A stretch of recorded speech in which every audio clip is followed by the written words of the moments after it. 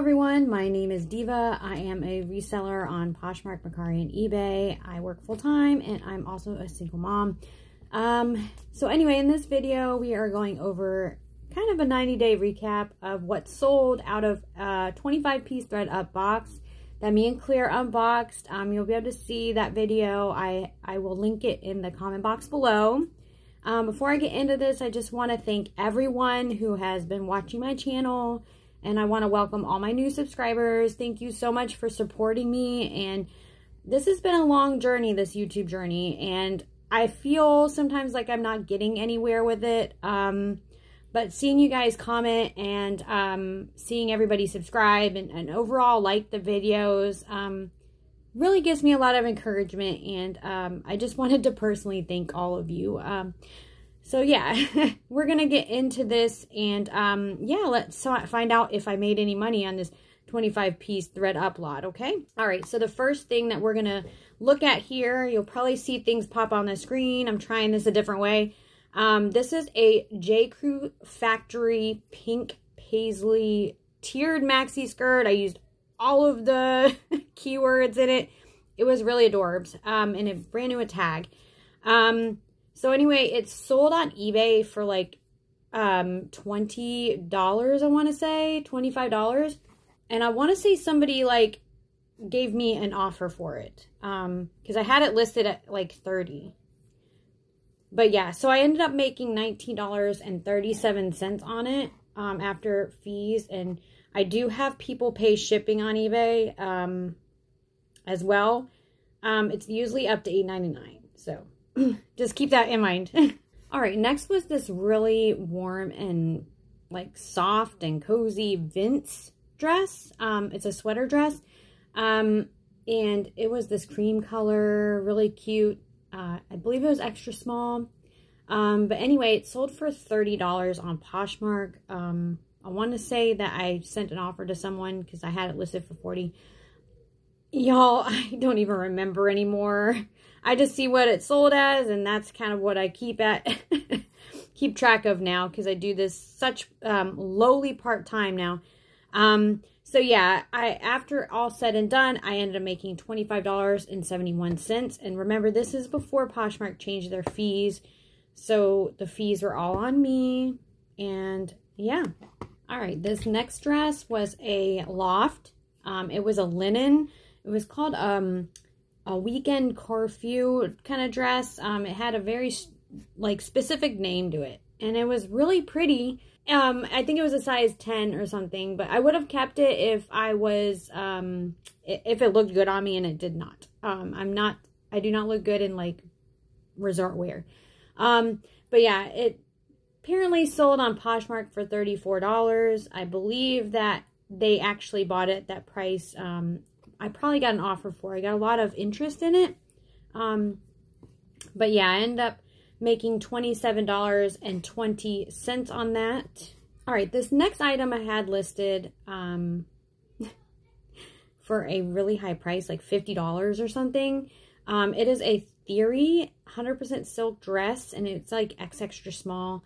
The tag on it was like falling off or whatever. So I listed it as is, showing people that. And this one lady was like really determined in buying it. She sent me an offer for like a whole week. And I was like, I really want $50 for this. It was in great condition in theory. But after a while, I was like, okay, this lady really wants this. I'm going to make a quick sale. $25 is much higher than the $2 that I spent per piece.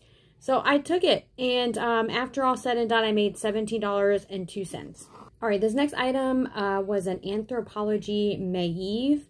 It's like a faux leather kind of, not capri, but like cropped pants. They're really cute. They fit me. I tried them on. I was like, these are adorable.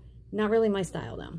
I'm short, so yeah, it makes me look like really, really short.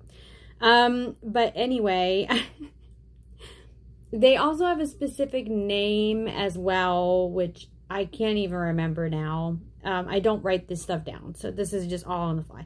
The only thing I have are like profits that I made. But anyway, after all said and done, it sold for $18. I believe somebody sent me an offer A lot of these are Poshmark. That's primarily where I listed everything at the beginning of this. And yeah, I made $14.40. All right, the next item was not a very big sale. It was a J. Crew polka dot skirt, size 2. It was adorable. Wish it fit me. But yeah, it sold for $10, and that was their asking price. I ended up making $7.97.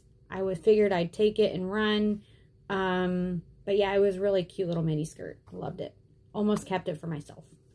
All right, last but not least is an Express Portofino shirt. If you find these do very well. This was actually kind of like a see-through 401, which I was amazed that a see-through something sold. But yeah, these shirts are really popular. They're pretty. Express is now closing more stores, so just to keep that in mind, Express stuff might go up because people can't go into the store and buy it. And I believe some of their stuff is already retired. So, yeah, this might be something that is.